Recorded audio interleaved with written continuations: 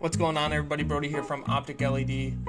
Been getting a lot of questions recently asking to do a little comparison of the Slim 600S and the Slim 650S.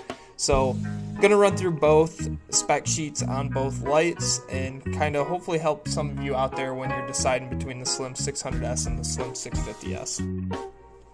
Right away, people notice the difference on the 650S between the 600S is the fact that the 650 has a triple dimmer, one for your whites, your reds, and your blues, whereas the Slim 600S only features a double dimmer, one for your whites and blues, and one for your whites and reds. The Slim 650S features 3,096 total LEDs, 2,992 of those being the 3,500 Kelvin white LEDs, 64 being the deep reds, 32 being the royal blues, and then 4 IR diodes and 4 UV diodes. The Slim 600 features 2,792 total LEDs, 2,688 of those being 3,000 and 3,500 mixed Kelvin, as well as 64 deep reds and 32 royal blues.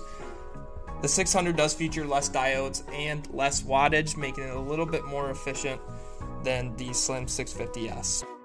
Now, the Slim 650S does feature UV and IR, which can be more beneficial during the flower period, so it all comes down to your personal preference and what is a priority to you and your light.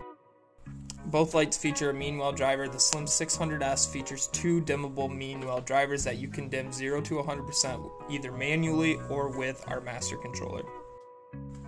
The Slim 650S features 3 dimmable mean well drivers, the first being the 500 watts to the white LEDs, 100 watts to the red LEDs, and 50 watts to the blue LEDs.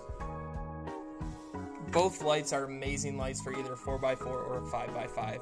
It comes down to personal preference and what's going to be best for you and your grow environment, so make sure to reach out to one of our salespersons or hit us up on social media to figure out what is going to be the best light for you.